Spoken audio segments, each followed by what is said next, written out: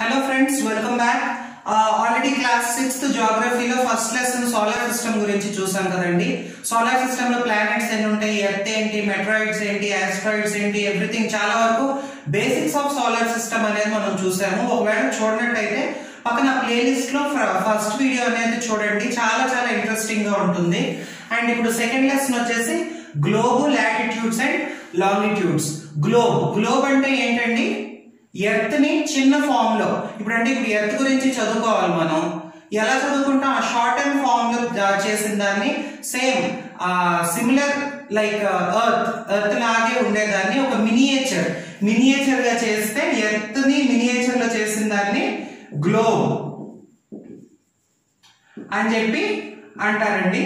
Earth లో ఏ విధంగా అయితే ఎక్కడ ఏ ఓషన్ ఉంది, ఎక్కడ ఏ కాంటినెంట్ ఉంది, ఇవన్నీ ఎలా అయితే మనకి ఎర్త్ లో ఉంటాయో సేమ్ అదే మోడల్లో గ్లోబ్ లో చేయడం జరిగింది. అంటే మనకి చదువుకోవడానికి చాలా సులువుగా ఉండడానికి.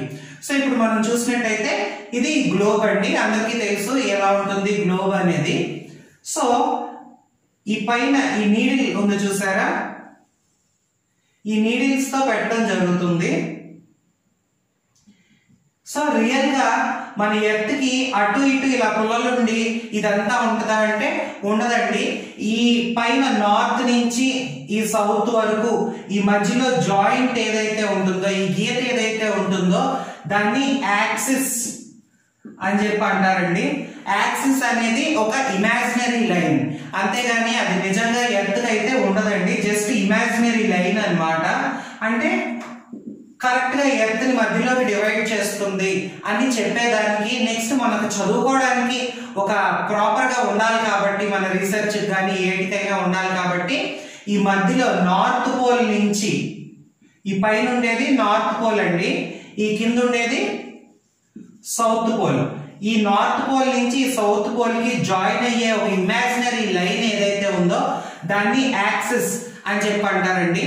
నెక్స్ట్ ఈ పైన ఏదైతే ఈ ప్లేస్ ఉందో ఇది నార్త్ సైడ్ ఉంది కదా, దాన్ని నార్థన్ హెమిస్ఫియర్ అంటారు.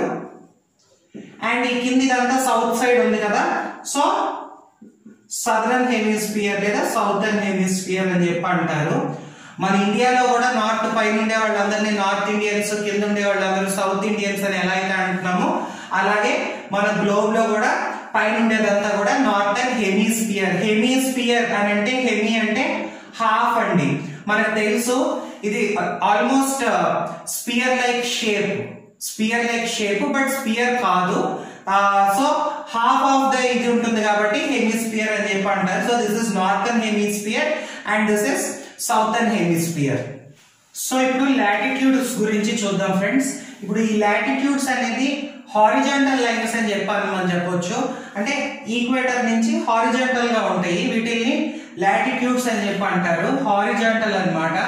అండ్ వన్ మోర్ థింగ్ ఏంటి అంటే ఇవన్నీ కూడా అన్ఈక్వల్ అండి. అంటే ఈ సర్కిల్ ఏదైతే ఉందో ఇప్పుడు ఇది స్పియర్ షేప్ కదా, అంటే వెనక వైపు ఇలా రౌండ్ అనేది ఉంటుంది, ఇది ఇలా ఉంటుంది అంటే వెనక వైపు. ఇప్పుడు ఇది బాల్ ఆల్రెడీ మనకు తెలుసు, ఈ పైన చిన్న బిట్ అనేది ఈ ఆర్కిటిక్ సర్కిల్. సో అన్ఈక్వల్ అండి, అంటే ఈ పార్ట్ సేమ్ లెంత్ అనేది ఉండవు. లాటిట్యూడ్స్ అనేది అన్ఈక్వల్. అండ్ ఇంకొకటి చూసినట్టయితే ఇది ఈక్వేటర్ అండి, మధ్యలో ఉండేదాన్ని ఈక్వేటర్ అని చెప్పి అంటారు. అండ్ 23 ఆల్రెడీ నేను మీకు చెప్పాను, ఈక్వేటర్ కి పైన ఉండేదంతా కూడా నార్థన్ హెమిస్ఫియర్, కింద ఉండేదంతా కూడా సదరన్ హెమిస్ఫియర్. ఈ నార్త్ సౌత్ అనేది మనం ఎందుకు గుర్తు పెట్టుకోవాలి అంటే ఇక్కడ చూడండి 20 డిగ్రీస్ లో మహారాష్ట్రలోని చంద్రపూర్ ఉంది అని మనం చెప్పామనుకోండి, పైన చూస్తే అదే 20 డిగ్రీస్ లో చంద్రపూర్ ఉంది. అండ్ కింద 20 డిగ్రీస్ లో చూస్తే బెలో హారిజాంటల్ బ్రెజిల్ అనేది ఉంది. కాబట్టి నార్త్ సౌత్ అనేది డైరెక్షన్ అనేది మనం కరెక్ట్ గా గుర్తు పెట్టుకోవాలండి. అంటే రెండు కూడా 20 డిగ్రీసే. ఇటు చంద్రపూర్ మహారాష్ట్రలో చంద్రపూర్ చూసినా, ఇటు బ్రెజిల్ లో బెలో హారిజాంటల్ చూసినా కూడా రెండు కూడా 20 డిగ్రీసేనండి. కానీ ఆ నార్త్ సౌత్ అనేది కరెక్ట్ గా మనం గుర్తు పెట్టుకోవాల్సి ఉంటుంది. అండ్ ఈ ఈక్వేటర్ లో లాటిట్యూడ్స్ అనేది మనం డివిజన్ ఎలా ఉంది అనేది చూసినట్టయితే నార్త్ లాటిట్యూడ్స్, ఈ నార్థన్ హెమిస్ఫియర్ లో ఉండే వాటిని నార్త్ లాటిట్యూడ్స్ అంటారు అండ్ సదరన్ హెమిస్ఫియర్ లో ఉండే వాటిని సౌత్ లాటిట్యూడ్స్ అని చెప్పి అంటారు. 23.5 డిగ్రీ నార్త్ ఉండేదాన్ని ట్రాపిక్ ఆఫ్ క్యాన్సర్ అంటారండి. అదే 23.5 డిగ్రీ సౌత్ ఉంటే ట్రాపిక్ ఆఫ్ క్యాప్రికాన్. అండ్ ఈ 66.5 డిగ్రీస్ నార్త్ ఉంది అనుకోండి, దాన్ని ఆర్కిటిక్ సర్కిల్ అంటారు. అండ్ 66.5 డిగ్రీస్ సౌత్ ఉంటే అంటార్కిటిక్ సర్కిల్ అంటారు. అండ్ ఈ పైన ఉండే 90 డిగ్రీస్ అనేది మనందరికీ తెలుసు, పైన ఉండేదాన్ని నార్త్ పోల్, కింద ఉండేదాన్ని సౌత్ పోల్ అని చెప్పి అంటారండి. ఇప్పుడు ఇది మీరు చూసినట్టయితే సన్ ఇలా ఉందనుకోండి, సన్ రేస్ అనేది ఇలా మన ఎర్త్ మీద పడతాయి. ఈ ఎర్త్ మీద పడేటప్పుడు ఏమవుతుందండి, ఈ పై రేస్ ఏవైతే ఉన్నాయో వీటికి లెంత్ ఎక్కువ ఉంటుంది. కాబట్టి మన ఎర్త్ లో ఈ పైన భాగం అండ్ ఈ కింద భాగాల్లో వేడి అనేది చాలా తక్కువగా ఉంటుంది. వేరేస్ ఈ మధ్యలో మాత్రం హీట్ అనేది చాలా ఎక్కువగా ఉంటుంది. సో ఆ బేస్డ్ ఆన్ హీట్ వేడి ఎలా ఉంటుంది, ఆ సన్ కి ఎర్త్ కి మధ్య ఉండే ఆ హీట్ లైట్ ని బట్టి లాటిట్యూడ్స్ లో కొన్ని జోన్స్ అనేది చేయడం జరిగింది. ఇప్పుడు ఇదంతా కూడా అంటే ఈ ట్రాపిక్ ఆఫ్ క్యాప్రికాన్ కి ట్రాపిక్ ఆఫ్ క్యాన్సర్ కి మధ్యలో ఉండే ప్లేస్ అంతా కూడా టారిడ్ జోన్ అని చెప్పి అంటారండి. ఈ టారిడ్ జోన్ లో భయంకరమైన వేడి ఉంటుంది, హీట్ అనేది చాలా హైగా ఉంటుందండి. అండ్ ఇది ఈ ట్రాపిక్ ఆఫ్ క్యాన్సర్ కి ఆర్కిటిక్ సర్కిల్ కి మధ్యలో ఈ ప్లేస్ ఉంది చూసారా, దీన్ని నార్త్ సైడ్ ఉంది కాబట్టి నార్త్ టెంపరేట్ జోన్ అంటారు. అదే ఈ సౌత్ లో ఇప్పుడు ఇది చూసారు అనుకోండి, సౌత్ టెంపరేట్ జోన్ అంటారు. ఈ రెండు ప్లేసెస్ లో కూడా మోడరేట్ గా హీట్ అనేది ఉంటుందండి. అంటే ఇప్పుడు ఈవెన్ మీరు గమనించినట్లయితే ఇక్కడ ఉన్నంత వేడి ఈ పైకి వచ్చేసరికి ఉండదండి. అంటే అదే జోన్, బట్ పైకి వెళ్ళే కొద్దీ లేదా ఈ కిందకు వచ్చే కొద్దీ కూడా వేడి అనేది తగ్గిపోతూ ఉంటుంది. అండ్ ఈ పైన ఆర్కిటిక్ నార్త్ పోల్ కి ఆర్కిటిక్ మధ్యలో ఈ ప్లేస్ ని ఫ్రిజిడ్ జోన్ అని చెప్పి అంటారండి. అంటే ఈ మంచు పర్వతాలు, మంచు కొండలు, ఈ అంటార్కిటికా ఇవన్నీ వాటి లొకేషన్ చల్లగా ఉంటుంది, అంటే మంచు గడ్డలు. అక్కడ ఈ సన్ హీట్ పడుద్ది లేదా ఈ సన్ లైట్ పడుద్ది అనుకోవడానికి మనం ఎక్స్పెక్ట్ చేయలేము. సో ఇలా జోనల్ డివిజన్ అనేది జరుగుద్దండి. సో ఆల్రెడీ నేను మీకు చెప్పానండి, లాటిట్యూడ్స్ అనేది అన్ఈక్వల్ గా ఉంటాయి, ఈక్వల్ గా ఉండదు. ఏ లాటిట్యూడ్ కి కూడా ఈక్వల్ గా అనేది ఉండదు. అండ్ లాటిట్యూడ్స్ లో పెద్ద లాటిట్యూడ్ ఏది అనేది మనం చూసినట్టయితే ఈక్వేటర్. అండ్ లాంగిట్యూడ్స్ విషయానికి వచ్చేసరికి లాటిట్యూడ్స్ ఎలా అయితే హారిజాంటల్ అని చెప్పానో, లాంగిట్యూడ్స్ అనేది వెర్టికల్ అండి, వెర్టికల్ గా ఉంటాయి. అండ్ ఇంకొకటి ఏంటి అంటే ఇవన్నీ కూడా ఈక్వల్ గా ఉంటాయండి. అంటే ఇప్పుడు సెంటర్ పాయింట్ ఒకటే ఉంటుంది, అట్నుంచి ఇలా చుట్టూ ఎన్ని దారాలు చుట్టినా కూడా, ఇప్పుడు ఇలా బాల్ ఉందండి, ఆ బాల్ కి ఇట్నుంచి దారం చుట్టినా లేదు ఇట్నుంచి దారం చుట్టినా ఎట్నుంచి దారం చుట్టినా కూడా ఆ దారం లెంత్ అనేది ఒకటే ఉంటుంది. సో లాంగిట్యూడ్స్ కూడా ఒకే పాయింట్ నుంచి పైన కింద ఈక్వల్ పాయింట్ ఉంటుందండి. అంటే సెంటర్ నుంచి ఇలా చుట్టూ తిరుగుతూ ఉంటాయి. అంటే లాంగిట్యూడ్స్ అనేది ఈక్వల్ గా ఉంటాయి. లాటిట్యూడ్స్ లో అన్ఈక్వల్, అది పెద్దది ఇది చిన్నది ఇలా ఉంటాయి కాబట్టి బేస్ తీసుకోవడం అనేది ఒక క్లారిటీ ఉంది. బట్ ఈ లాంగిట్యూడ్స్ లో బేస్ గా దేన్ని మనం ఆలోచించాలి అనే దాన్ని చూసుకొని మిడిల్ గా ఉంది అని అనుకొని గ్రీన్విచ్ మెరిడియన్ అనేది తీసుకున్నారండి. గ్రీన్విచ్ మెరిడియన్ అనేది తీసుకున్నారు. ఇప్పుడు ఫర్ ఎగ్జాంపుల్ ఇది గ్రీన్విచ్ మెరిడియన్ లాంగిట్యూడ్ అనుకోండి, మన ఎర్త్ వెస్ట్ నుంచి ఈస్ట్ కి తిరుగుద్ది. అంటే ఇలా తిరుగుద్ది, వెస్ట్ నుంచి ఈస్ట్ కి తిరుగుద్ది. అంటే ముందు వీళ్ళకి ఇక్కడ ఉన్న వాళ్ళందరికీ, ఇప్పుడు ఇది ఎర్త్ అనుకోండి, ఇక్కడ ఉన్న వాళ్ళందరికీ ఇటు సైడ్ ఉన్న వాళ్ళందరికీ ముందు తెల్లవారుద్ది. అంటే ముందు వీళ్ళకి టైం అవుద్ది, తర్వాత వీళ్ళకి టైం అవుద్ది. అంటే ఫస్ట్ బేస్ గా ఈ గ్రీన్విచ్ మెరిడియన్ అనేది తీసుకున్నారు.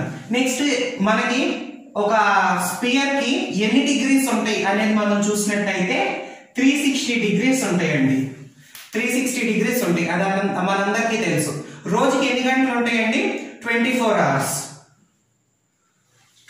అవర్స్ ఉంటాయి. సో ఒక్కొక్క గంటకి 15 డిగ్రీస్ అంటే ప్రతి 15 డిగ్రీస్ లాంగిట్యూడ్ వచ్చేసరికి ఒక గంట టైము ముందుకో వెనక్కో మారుతూ ఉంటుంది. ఇప్పుడు ఫర్ ఎగ్జాంపుల్ ఇక్కడ టైము మధ్యాహ్నం 2 అయింది అనుకోండి, వీళ్ళకి